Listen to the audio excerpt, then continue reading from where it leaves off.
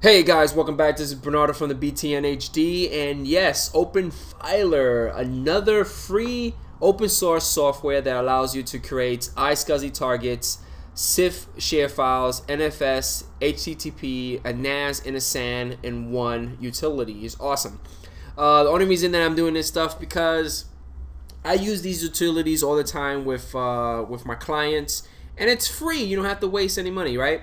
I think on the last video I showed you guys how to do or how to work with free NAS, how to configure it and install it. And the configuration setup that we did was an iSCSI target. I'm going to do the same thing with OpenFiler. So let's begin. I'm doing everything on a virtual machine, VM workstation, and let's power my virtual machine. And I'm going to show you guys the process of installing OpenFiler.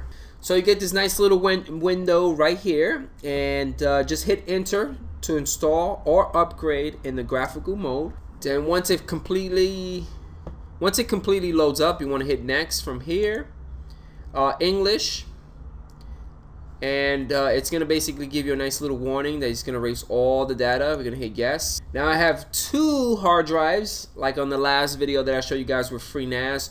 One is for my my storage, and the other one would be for my operating system. Select the drive or drives to use for the installation. I only want to use this one, and we're gonna hit next. Yes, erase all the data.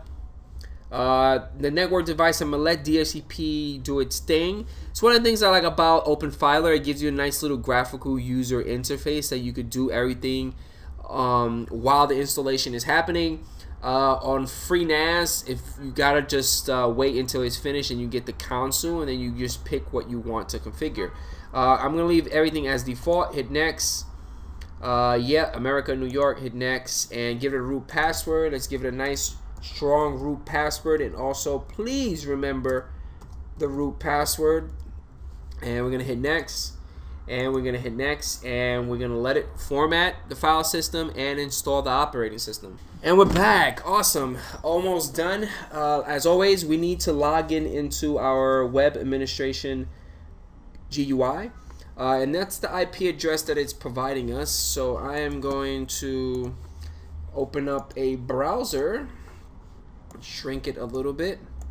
And the best thing about OpenFiler that it actually uses HTTPS as a protocol to get into the server.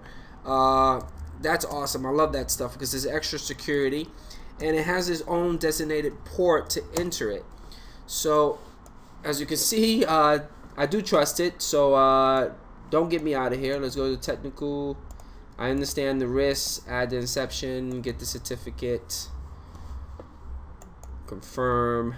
And it should get me into it. Okay, so once you get to here, the default password in the username is OpenFiler would be for the username, and the password would be password. Again, you could change it, but for the point of this video, I'm just gonna leave everything as default. Let's log in, and I do not want to remember. Awesome, so we're here. And how to set up an iSCSI target with your OpenFiler. Now, with this version, I haven't played around too much, but I know the first thing that you need to go to, I believe, is services, and you need to enable the iSCSI target service. As you can see, by default, it is disabled. So let's enable it. Once it's enabled, you guys need to start it. Okay, enable it and start it. If you don't start it, it's not going to run. Next thing that you need to go to is volumes, and within volume, you need to go to block devices. So once we start our iSCSI services, we want to get into volumes, and I have a secondary partition right here with 50 gigs. That's what we want to use. We need to go to block devices, and within block devices, we need to choose our partition that we want. And from here, I already created one already, so I'm going to delete this one. I'm going to show you how it really looks. So I'm just going to delete it. There it goes. And let's go into our volume. And within volumes, you guys going to go to block devices. Block devices, you want to pick the partition that you want to create. It's going to be a physical volume. We're going to use all the space. You're going to start your cylinder and ending cylinder. I leave everything as default. So we're going to hit create. From here, you guys want to go into volume groups. Create a volume group. I'm going to call this iSCSI BTN. Add the volume group. Make sure you select your physical volume that you just created. Awesome. You want to add the volume. And once you add the volume, let's give the volume a name. So let's go to iSCSI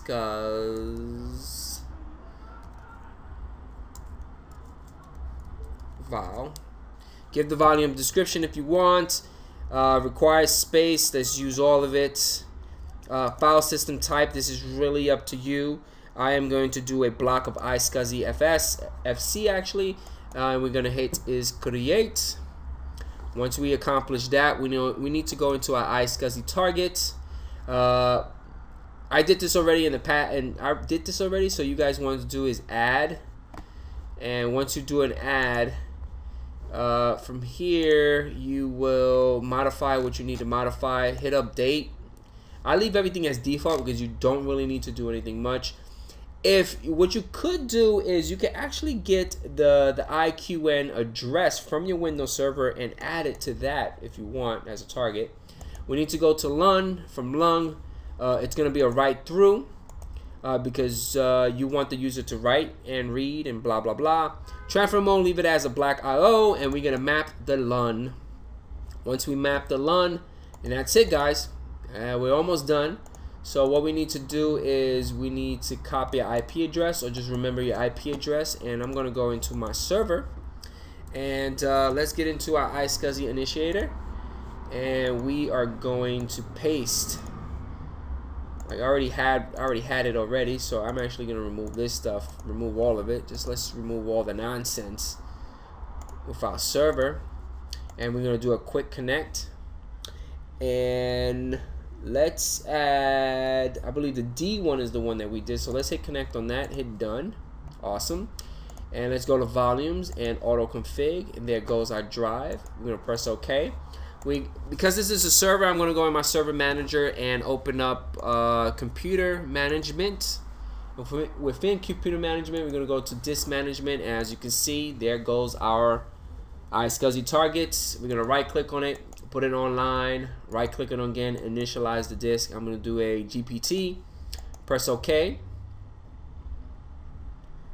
Once that's completed, I'm going to right click, do a new simple volume, hit next, next, assign it a letter. Let's go Z, next. Let's go to T, next. Give it a name, transfer. It's my transfer drive.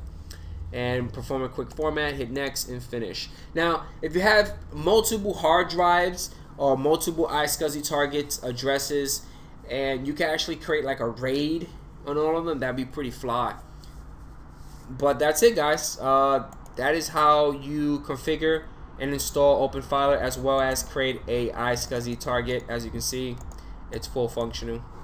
That's awesome. If you have any questions, please leave them at the bottom of the video, and don't forget about hitting that like button, and also subscribe, because I'm always pushing out a bunch of new videos each day. And catch you guys later. Peace out.